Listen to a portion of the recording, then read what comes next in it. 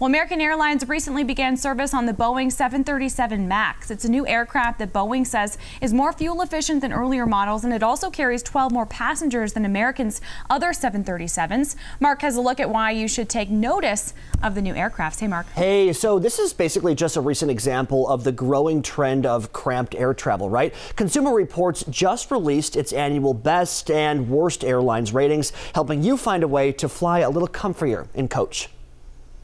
Not your imagination. Some airplanes now come with seats closer together, smaller bathrooms, and less space for carry-on luggage. So it's no surprise that flying is less comfortable and more aggravating. But what really bugs passengers the most? Lack of leg room is the biggest thing. The turnaround time for baggage. Now you're packed in like sardines. The food.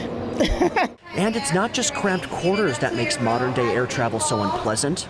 With the rise of the low-cost carriers, there's been increased competition to get airfares at the lowest possible price. And they hope that travelers will then decide to upgrade their tickets to more expensive fares, offering more perks. Airlines offer enticements such as early boarding, extra legroom, and a checked bag, but all for an additional price. I had to pay 60 this way, 60 that way. Like, why didn't you tell me that when I was buying a ticket? So how do you score a more comfortable, hassle-free flight without extra fees? Well, Consumer Reports says choose a top-rated airline. In its latest survey of more than 52,000 CR members reporting on nearly 100,000 economy-class domestic flights, the airlines that received the best overall scores were Southwest, Alaska, JetBlue, and Hawaiian. All four scored high marks in cabin cleanliness, keeping passengers informed of flight status, and good service from airline staff. The bottom two were Frontier and Spirit. They received low marks for ease of check-in, keeping passengers informed of flight status, and pricing transparency.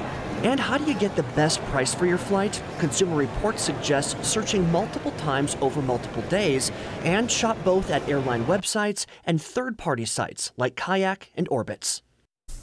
And if you're looking to fly in style, Consumer Reports survey results found Hawaiian Airlines and Alaska, too, are among the highest rated airlines. That's based on first-class flights, according to members' experiences on 8,700 business and first-class flights.